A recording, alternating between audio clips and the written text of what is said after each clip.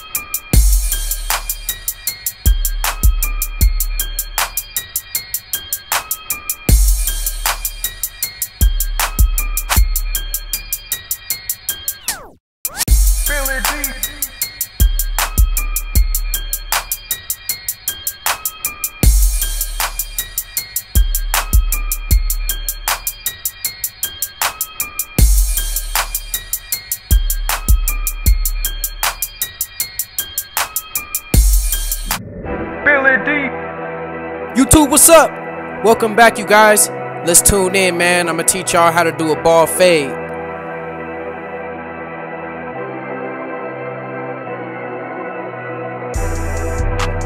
Alright, you guys, so the right side of my client's head is already faded. I did that off camera. So now I'm gonna show you guys how to fade the left side of my client's head. Right here, I'm going in with my Babyliss Gold FX trimmer, and we're creating our bald line.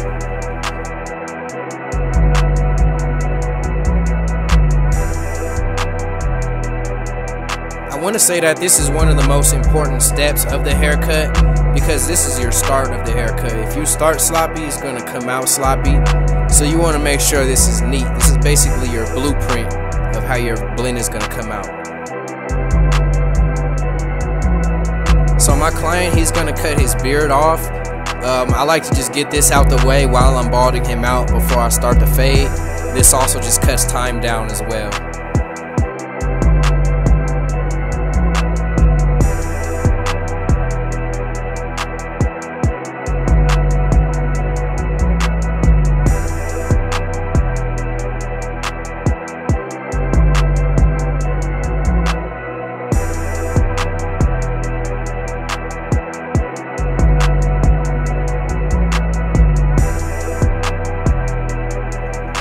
Next step, with my rose gold Babyliss clipper, using the #1 guard, and we have the lever all the way open. We're going about 1.5 inches all the way around my client's head, y'all.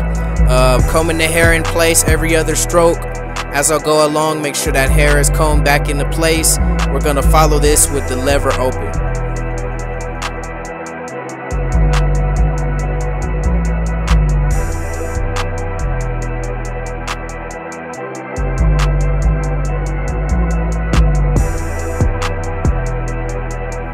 With the lever open, we're going to repeat the same process as we did with the #1 guard and the lever open, but we're just going to cover half of what we covered in the previous step.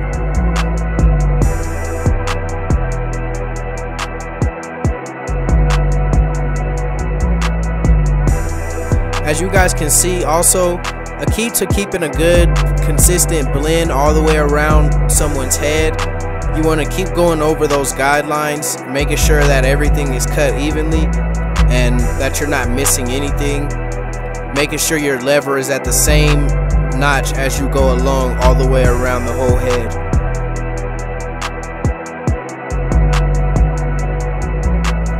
Alright, YouTube, so after you set the guideline into place, you're going to begin to fade it out. So as you can see, I'm going to gradually work my way down notch by notch on the clipper, on the lever, which is on the side of the clipper, the trigger that's on the side of the clipper. So as I'm gradually working my way down on the notches, I'm going to work my way lower on the blend than where I was at on the previous notch. And as I work my way lower, you're going to see that line disappear and fade into my client's skin.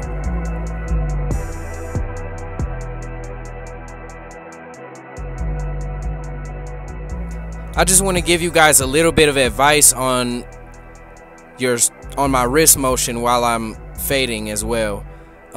So it may look like I'm using the tip of my blade as I'm fading my client's skin, but I'm stretching my client's skin down with my left hand, and I'm just letting the clipper do its job. I'm just letting the heel of the blade glide across. Billy D. And I just got cut off by my own damn name tag. But man, anyway, yeah, I was just letting the blade do its job and letting the blade just glide across my client's head. I'm not forcing anything.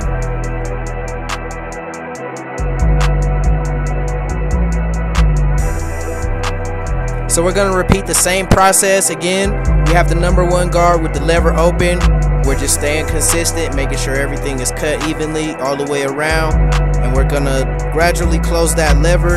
As we do that, we're going to work our way down on that blend until the hair blends into the last guideline.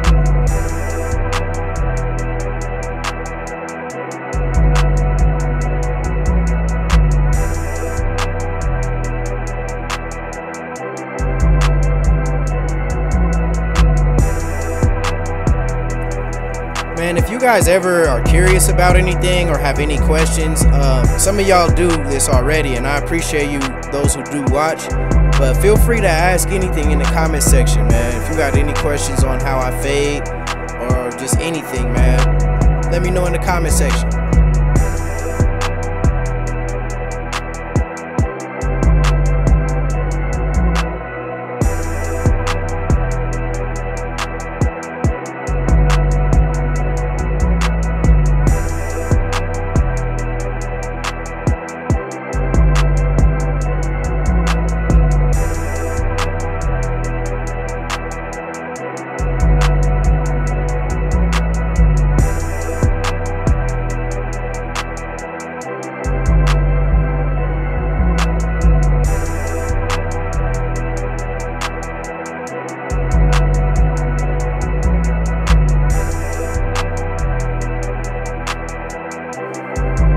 Finally, following that, we're using a half guard, and we're going to repeat the same process, starting with the lever all the way open, and we're going to gradually close it notch by notch. And as we gradually close that lever notch by notch, we're going to work our way lower on that blend than where we previously were until that line gradually disappears.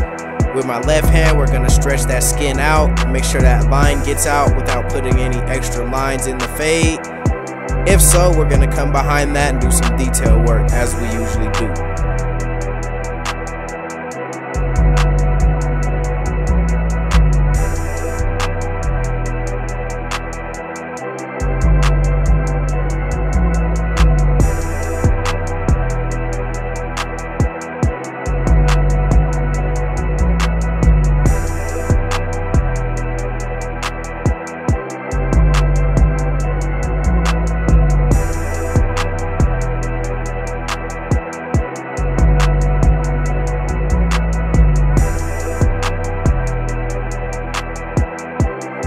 With my 1.5 guard and the lever open, we're going to gradually knock off some of the excess hair that's on the thicker areas of the blend.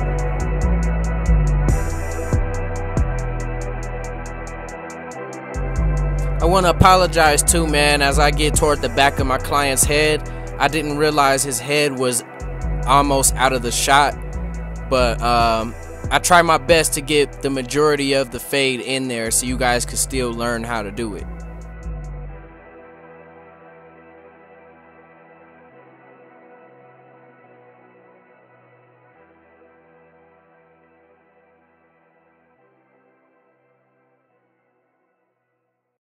Billy D.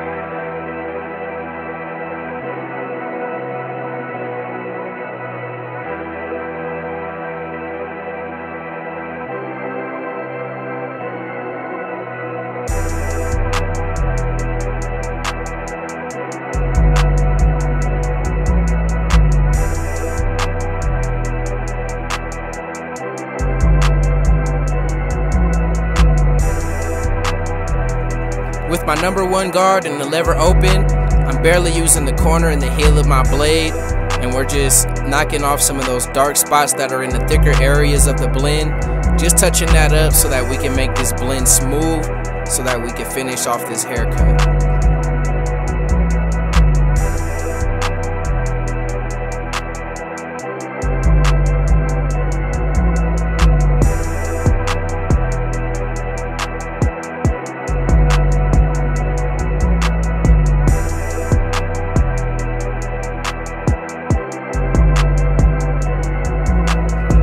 something about that clipper over comb technique. It can work wonders for you, man. And as far as cutting time down and just getting that blend to the next level. So I'm just sticking the comb into my client's head, lifting it off his head at a 45-degree angle, and whatever hair is sticking out of that comb, that's the hair that I'm gonna cut off, and it's allowing me to just get this blend that much better.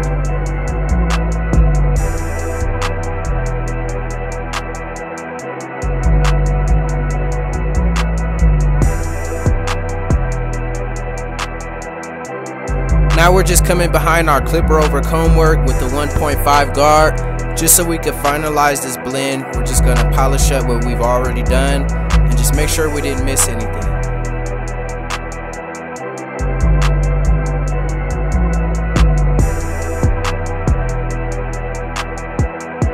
Alright you guys, so before I get into my client's lineup, I like to comb it down a little bit and just take it down a notch. My client also wanted his eyebrows trimmed down a little bit, but yeah, same way you prepare for a haircut, you also want to just prepare for that lineup. But I'm just trimming his eyebrows down with the #1 guard. I got the lever open, combing his eyebrows back into place. Then we're gonna come behind his lineup with some hairspray so that we can lock it in and get ready to lay him down with the crispy lineup.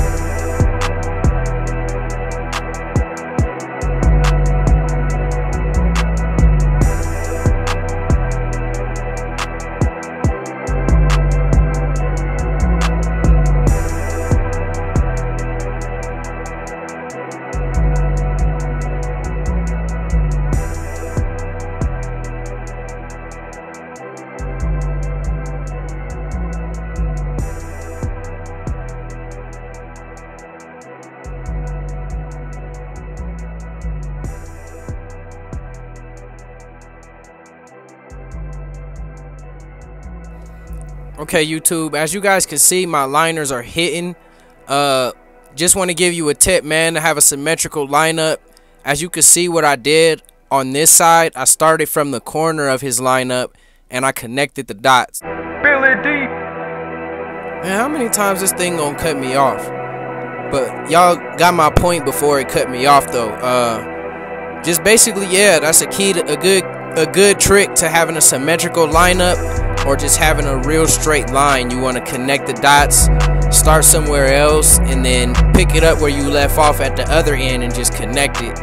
You'll more likely come off with a symmetrical and straight lineup that way. As you can see, my boy is crispy and I'm getting him clean and fresh up out of that chair. He about to get out of that chair.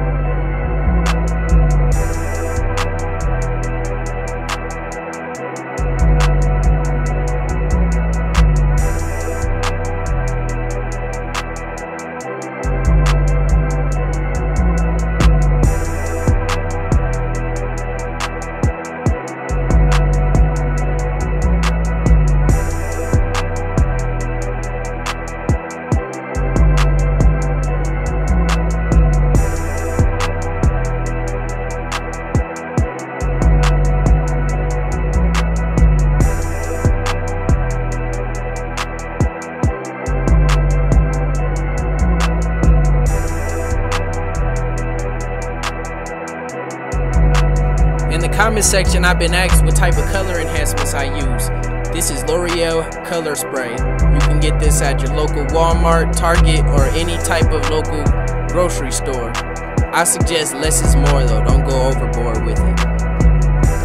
Putting in that finishing touch with the straight razor, using my left hand to stretch my client's skin back, allowing me to glide that blade smoothly across his skin without nicking him. And I'm keeping the blade almost at a flat surface on my client's skin as well.